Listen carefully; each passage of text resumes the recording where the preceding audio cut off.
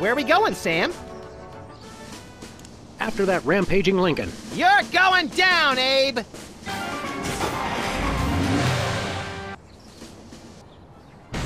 Well, he wasn't hard to find. Just had to follow the trail of broken campaign promises. That's pretty profound for a high-speed car chase, Max. I like to think I transcend genre conventions, Sam. We have you surrounded, Abe. Pull over and let's discuss it. Lincoln smash! He's a testy little emancipator, isn't he? Abraham Lincoln, you sit down and behave yourself right this minute. I will destroy you.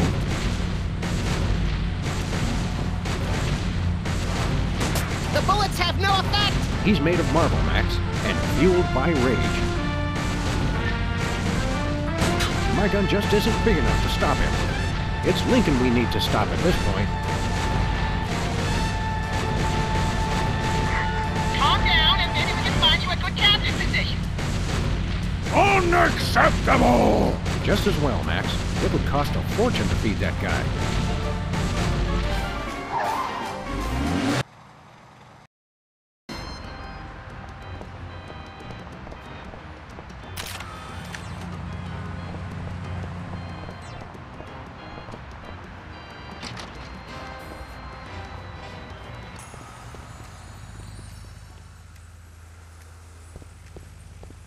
Hiya, Sybil. How are things in the world of computer-generated romance? Oh, I'm not doing that anymore. Can you believe that guy? Never mentioning that he was married? Men are such self-centered jerks. Preach it, girlfriend! So you changed careers again? Yeah, now I'm running a dating service. Come again? A carbon dating service. I bought this astoundingly useful machine that tells me how old things are. I usually just cut them in half and count the rings. There's a reason you're not invited to birthday parties anymore. I wanted a fresh start in a new career to get my mind off that fiasco with Honest Abe. This wasn't my first choice, but I got a good deal on the carbon dating equipment online, and I couldn't afford to change my sign. You're having financial problems? I'm afraid so. After my public humiliation with Lincoln, all the applicants for my dating service demanded their money back. Not to mention all the money tied up in pending litigation with the clients who watched Max's dating video. I stated very clearly up front that viewer discretion was advised. Believe me, I would love to just close up shop for a while and take a vacation. Forget about Honest Abe and all the lawsuits. It was a wardrobe malfunction! But unless I get a major windfall, I have to hope the carbon dating business takes off. How does carbon dating work?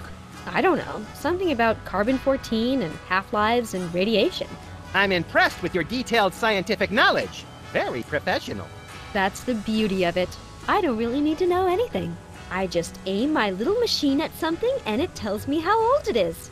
Allow me to demonstrate. This tiki is... oh my gosh! It's 2,000 years old! This is fantastic! Old is good? Absolutely! I can have my office put on the National Register of Historic Places. I might even get a grant. I'd be rich! Who could possibly need a freelance carbon dating service? Plenty of people. Freelance archaeologists, independent historians, rogue paleobotanists. It's also naughty fun for your next bachelorette party. And now that Antiques Thunderdome is getting so popular, business is bound to pick up. Antiques Thunderdome? The show where common everyday people bring random junk from around the house to a giant steel cage match and engage in a no-holds-barred appraisal to the death? That's the one. Now everybody's convinced they have some priceless treasure in their attic, and their home will be declared a historic monument.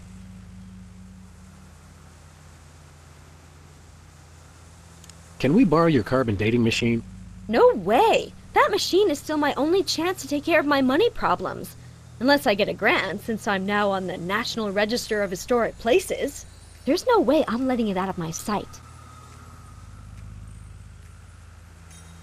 See you around, Sybil. It's Sybil's carbon dating machine.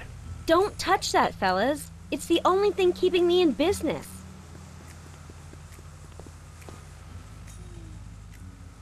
What do you think of this carbon dating business, Max? If we do not learn from history, we are doomed to repeat it. Well said.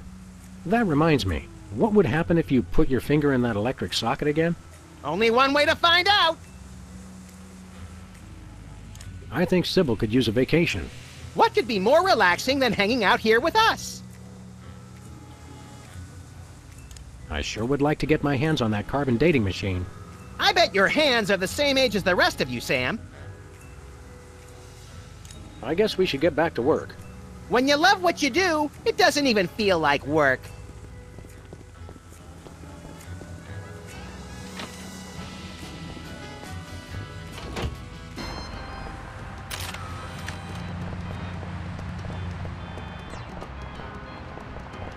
Where are we going, Sam?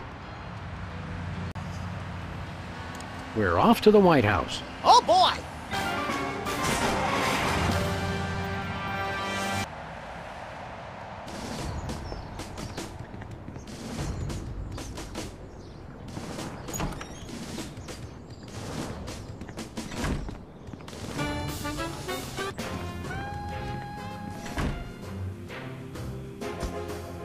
Finally, Mr. President, you're here! That's the president? People will vote for anyone these days. Obviously. What's that supposed to mean? It means... Never mind. Look, Max, all the soda poppers are here. I don't have time for foreign dignitaries. Check out all the cool stuff on my new desk. It's the Secretary of Presidential Whimsy ribbon. Looks like Max can use this to appoint someone as an honorary cabinet secretary.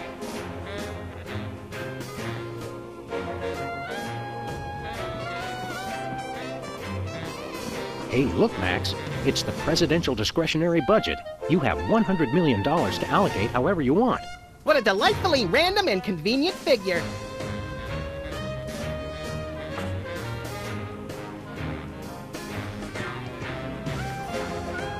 Look, Max. It's our old pal. Look, Grand Imperial Warlord Maximus Optimus, keeper of the Seven Keys. It's our old pal, the former Child Star and Embarrassing Idol semifinalist, Peepers. That's former Child Star and Embarrassing Idol semi-finalist, Governor Peepers. You're a governor, too?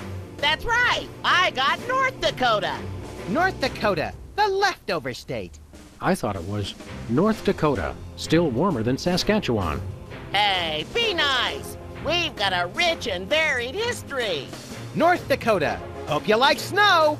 North Dakota, come climb all over our big white butte. Hey! Sorry, I got caught up in the moment. What's there to do in North Dakota? Plenty! Snowmen, snow angels, snow forts, snowball fights, homemade ice cream, and of course the majesty of Mount Rushmore! That hasn't been decided yet.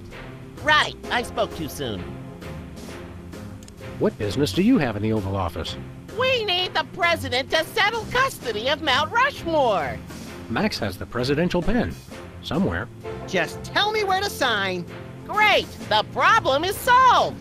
But seriously, if you guys see the president, tell him we're waiting! Max really is president now. It was in the papers. We haven't been watching the news back in Fargo. We've been so busy with the arms buildup. What was that?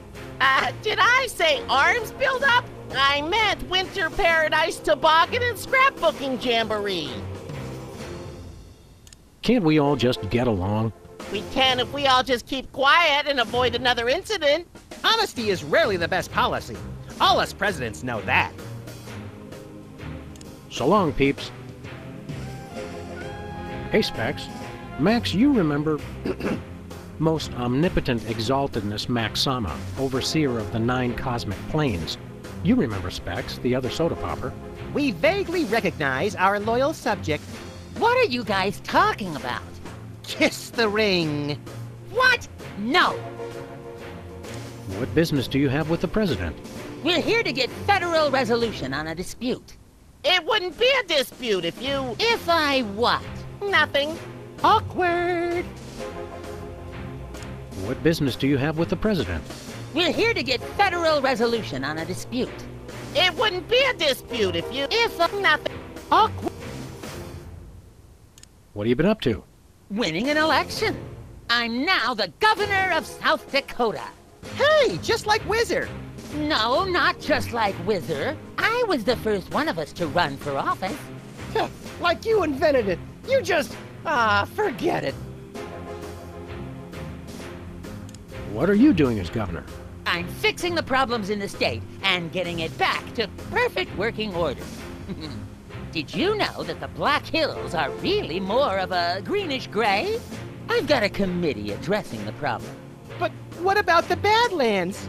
We're making them even worse. Sing your theme song for us. No, I don't sing that anymore. I want to be respected as more than just a beloved TV celebrity. If it makes you feel better, you were never really that beloved. Sam and I always watched your show with detached irony. Later, Specs. Welcome back, Governor Whizzer. Here to give another demonstration on soda abuse? That's not funny.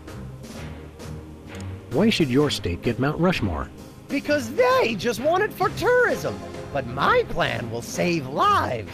It'll become a monument to soda abuse prevention. People will realize that just like Washington, Jefferson, Roosevelt, and the other guy, they too can overcome their crippling addiction to carbonated beverages. George Washington never had a soda addiction. Why do you think he needed false teeth?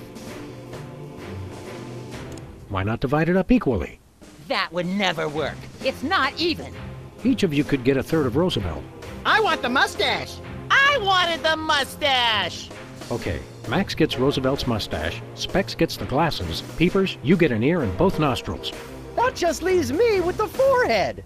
All right then, Whizzer, we'll throw in Crazy Horse, but that's my final offer. It's not even finished. This will never work. It's just like last time.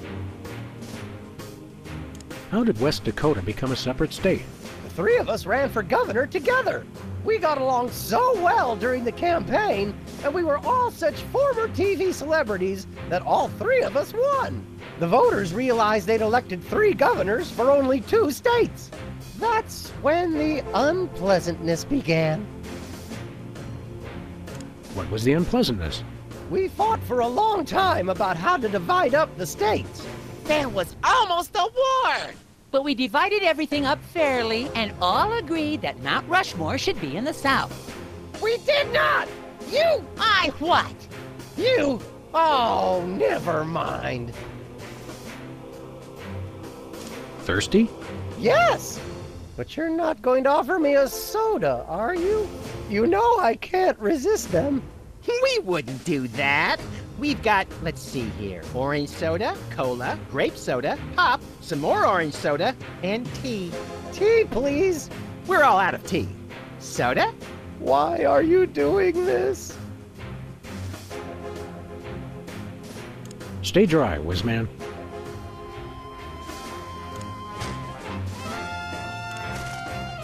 Hey, Whizzer, Max has something special for you. Is it a soda?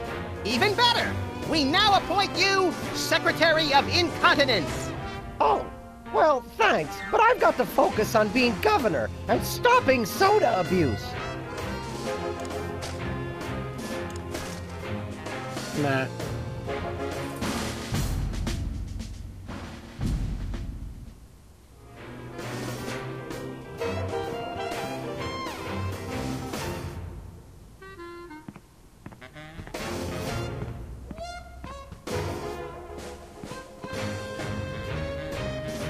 Okay, here's what he said.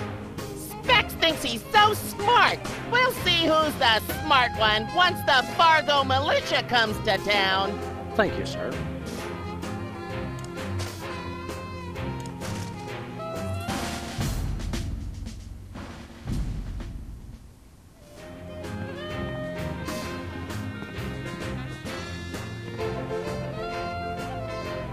Okay, here's what he said. Those incompetent brothers of mine are messing everything up. What? I didn't say anything. Thank you, sir.